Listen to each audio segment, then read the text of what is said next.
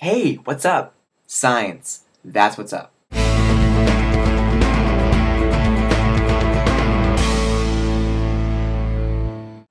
So I've been working on my master's project all summer long, which I started last year as an undergraduate at Clark University.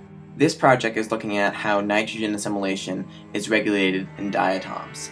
Assimilating nitrogen into the cell is really important for any organism, even if you're a small microorganism like a diatom. Diatoms are photosynthetic microalgae, so they're like small trees in the ocean, well kind of. Because diatoms are not plants, they're algae. And algae are not plants, they're protists. The best of us make that mistake from time to time. There are a couple different enzymes in diatoms that, like to hang out together and assimilate nitrogen into the cell. This cartoon is a proposal of what nitrogen assimilation looks like in the cell of a diatom. We have enzymes working in the cytosol, which is the green, and we have enzymes also working in the chloroplast, which is the orange. Previously, I made plasmids to look at the activity of nitrate reductase, or NR. NR works in the cytosol to reduce nitrate to nitrite. NR's friend NIR, or nitrite reductase, then reduces nitrite to ammonium. You may notice there are two forms of NIR working in the cell. The NIR represented by the dark blue circle works in the cytosol, and the NIR represented by the green circle works in the chloroplast. I'm working to characterize the activity of the cytosolic NIR, or the dark blue one. Now, what we want to know is how these genes interact with the environment. That is, if environmental signals will up and down regulate the enzymes. Well, we have previous evidence that the environment does have an interaction with the activity of the genes, such as certain environmental conditions will turn up the activity of a gene or turn it down. But we want to know where on the gene this happens. That is, where on the gene of NR or NIR something binds to the gene to turn it on or turn it off. And the way we're going to do that is by using plasmids. Plasmids are small rings of DNA which are fantastic for these kind of experiments. That's because we can manipulate the DNA on the plasmid in a test tube and then transform it or inject it into the organism itself. The work I was doing my senior year at Clark in the summer previously was to create plasmids to look at the regulation of NR, or nitrate reductase. This is the first NR plasmid. Here we have the promoter from the NR gene, the PNR, and we have the terminator from the NR gene, the TNR. In the middle of the promoter and the terminator regions from NR, we have GFP, the bright green segment. GFP is going to be our reporter gene. That is, the promoter and terminator regions of NR will drive expression of GFP, which then we can measure. The activity of GFP we can then directly relate to the activity of NR. We will then compare that with a plasmid that has a different terminator region. This terminator region comes from the gene actin, which has nothing to do with nitrogen assimilation. If the activity of GFP differs between the two plasmids, then we'll know something's happening at the terminator region. I completed the NR plasmids last year during my senior year. Now, this summer I've been working on the NIR plasmids.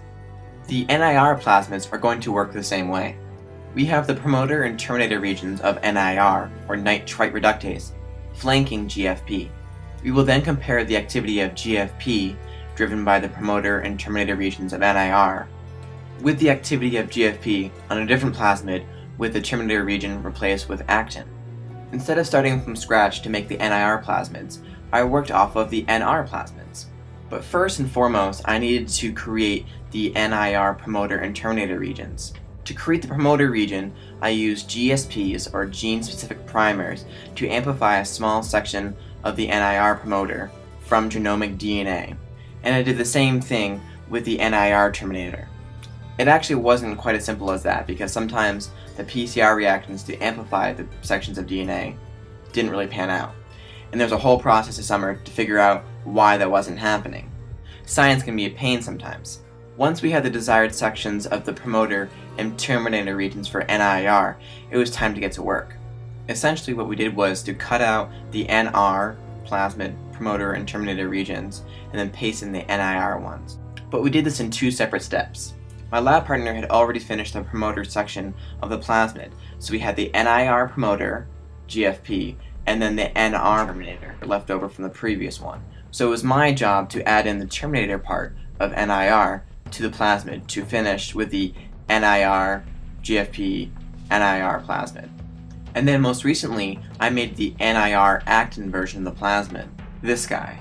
This entailed cutting out the actin part of the plasmid from the NR one, the first plasmid, and then just pasting it into the NIR plasmid.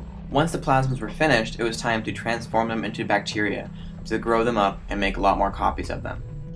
First, we add the plasmids to the bacteria cells and incubate it on ice for a little bit. And then we heat shock them in a water bath.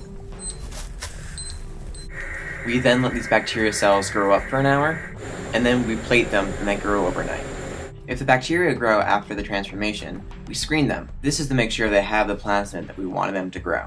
If it's all good, we then prep the plasmids out of the bacteria cells. This entails growing bacteria in a liquid culture, centrifuging down this liquid culture to collect all the cells, lysing the cells open and collecting the plasmid DNA, and then we purify it so it's just plasmid DNA, not like genomic DNA floating around. Today, I have all 4 of my plasmids completed, that is, created and prepped in large quantities. So I have both NR plasmids from this past year, and then I have both NIR plasmids, which I just created this summer.